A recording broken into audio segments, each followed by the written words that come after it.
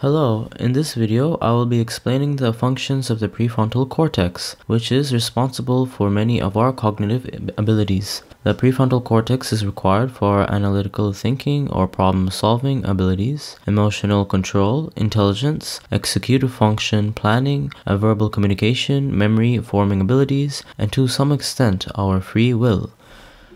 The prefrontal cortex and planning. So what would happen if you remove only the prefrontal cortex from the frontal lobe of the brain? First, let us consider that the prefrontal cortex is interconnected with many areas throughout the brain, including the sensory and motor areas, and the posterior association cortices.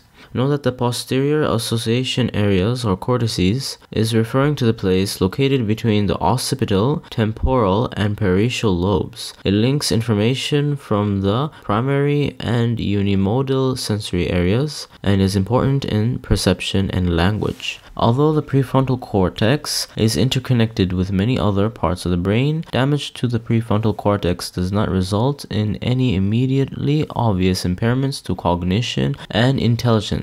But given that the prefrontal cortex is connected to many different parts of the brain, a person would expect a change to occur in the cognition if the prefrontal cortex is damaged. And in studies of monkeys' prefrontal cortex, scientists didn't observe significant changes in behavior when scientists remove parts of the prefrontal cortex surface. Again, no substantial behavioral change was observed when the entire left or right prefrontal cortex was surgically removed. However, it wasn't until both the left and the right prefrontal cortices were removed that a drastic change in the monkey's behavior was observed. The monkey without any prefrontal cortex left showed something called disinhibited stimulus-bound behavior, which is behavior that lacked goal direction and understanding the context or condition behind an action or event. In other words, the monkeys would automatically perform a simple action in response to a stimulus, almost like a reflex. To illustrate what this means, these monkeys were taught to do a certain action according to a stimuli before their whole prefrontal cortex was removed. For example, how to open a door by its handle. And after the prefrontal cortices removed,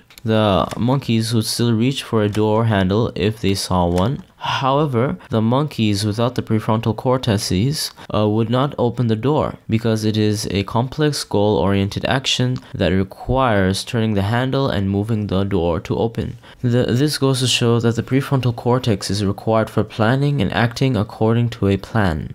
The monkeys without the prefrontal cortex could only do an action reflexively without knowing why they are doing it and what are the following actions required to do it. The prefrontal cortex and self-control. Humans with significant prefrontal impairment from both strokes or traumatic injuries can display similar disinhibited symptoms termed inappropriate utilization behaviors. Certain objects and settings can compel these individuals to perform the associated action without regard to the appropriateness of the context. Many fascinating anecdotal stories of these patients with damage to the prefrontal cortex are available. For example, one story recounts a patient who had worked in an executive position for numerous years prior to a stroke that affected his frontal lobe function. Now he would enter his doctor's office and unconsciously take a seat behind the desk in the doctor's chair. Another patient, upon seeing a stapler, was compelled to staple together any loose paper that was sitting on the desk. Yet another patient saw a toothbrush and automatically picked it up to brush her teeth. When the doctor asked her why she was brushing her teeth, she said she simply didn't know. These anecdotes show that the prefrontal cortex is required for our judgment or our decision-making ability, whether to do something or not. Without the prefrontal cortex, a person no longer has the ability to say no. Instead, he or she would act habitually according to a stimuli. That's why one patient started brushing his teeth for no reason, because that is the habit of that person he or she learned. That is the action brushing that he or she associated with the object brush. Without the prefrontal cortex, the patient loses his ability to decide when or when not to perform an action, when or when not to brush their teeth. And perhaps the prefrontal cortex may hold the answer to why some people have a hard time quitting an addiction. In fact, many studies show that the prefrontal cortex plays a significant role in our ability to control an addiction. Quoting the study, Disruption of the prefrontal cortex in addiction underlies not only compulsive drug taking, but also accounts for the disadvantageous behaviors that are associated with addiction and the erosion of free will. So according to the review study, a person with damage to the prefrontal cortex is more likely to compulsively take drugs because we need the prefrontal cortex to function properly for our free will. We rely on the prefrontal cortex to overcome our primary instincts, desires, and/or addiction. Because the prefrontal cortex is related to our self-control, I speculate that damage or malfunction to the prefrontal cortex may lead to obsessive-compulsive disorder, or OCD, given that the symptoms of OCD fits the fact that a person may perform an action compulsively, reflexively, or without self-control. Furthermore, it is observed that the prefrontal cortex damage also affects our emotional self-control, leading to emotional lability and volatile behaviors, where emotional lability refers to patients who experience extreme mood swings that may quickly change from one emotion to another. These patients sometimes express emotions outwardly that aren't the same as their emotions on the inside. So for the prefrontal cortex damage, emotional lability and volatile behavior is specifically seen in orbital frontal lesions, such as for the classic story of Phineas Gage. Although Phineas has survived having an iron tapping rod running through his face and into the brain's left frontal lobe, anecdotal stories of him in the following years described him to be impetuous and irritable, as well as socially inappropriate, although in much later years he was eventually able to relearn much of his lost interpersonal skills. I think this is because the other part of his frontal lobe was still intact. Prefrontal cortex and language processing.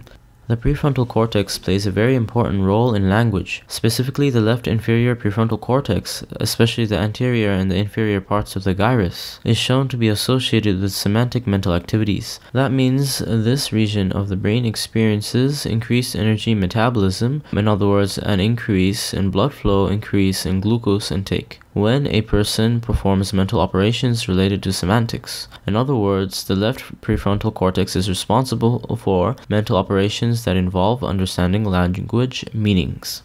The prefrontal cortex and semantics.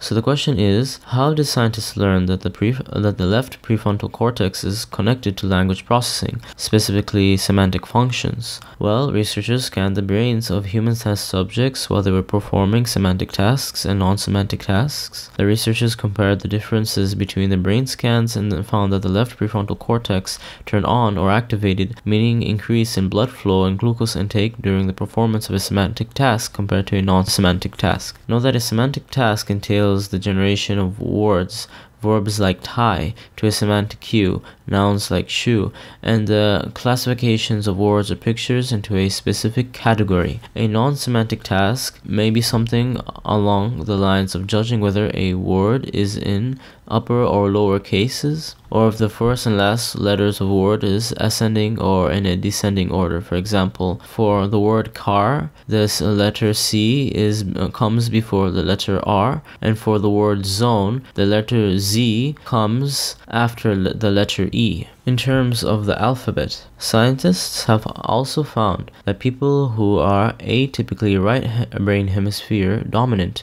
in language experienced activation in the right prefrontal cortex for semantic tasks. In other words, semantic functions belong to the side of the brain that is dominant for language processing, and it is not necessarily bound to one side of the prefrontal cortex. It is just that the norm for many people is to have the left prefrontal cortex to be dominant for semantic language processing.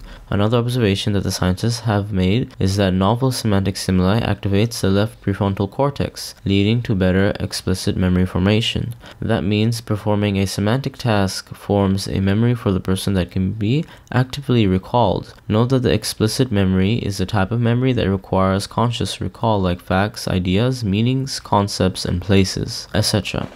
Repetition priming and the left prefrontal cortex activation.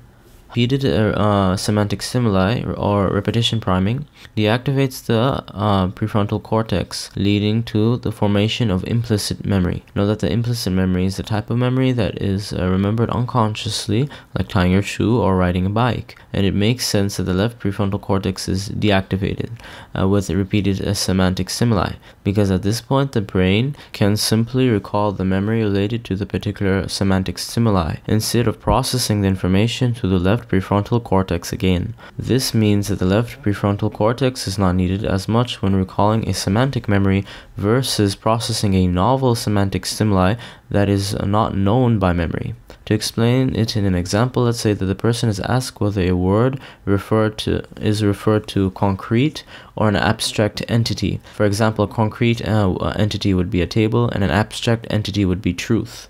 So the first time the word, let's say pie, is asked about, the person will take a moment to judge that it is a concrete object. But if the same word is asked about again, and this would be the repeated semantic stimuli, then the person will give the same answer at a faster speed from memory without needing to rethink the answer.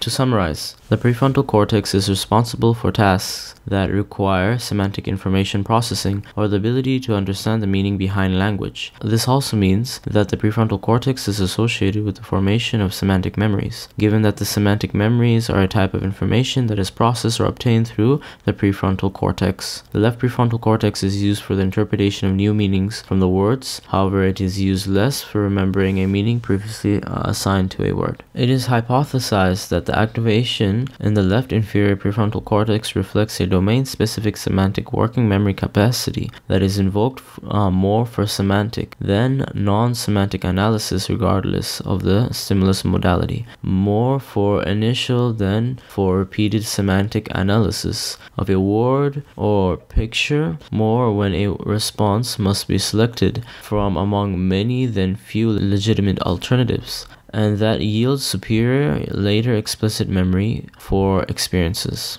Taken altogether, the critical function of the prefrontal cortex appears to be related to the processes that help the performance of complex behaviors appropriate for the given context. If a human were to suddenly lose his or her entire prefrontal cortex, this person would survive but also be stimulus bound. This person would be unable to plan and execute complex multi-step actions and incapable of inhibiting inappropriate extreme behaviors. Plus, this person would no longer be able to verbally express him or herself with language and would have specific memory or processing defects. However, I suspect that the word comprehension should be mostly intact, although perhaps not grammar, since understanding word meanings relies more on the posterior brain regions. So thank you for listening. If you have any questions, please feel free to ask me in the comments below. I'd appreciate if you like and share this video and subscribe to my channel. Bye!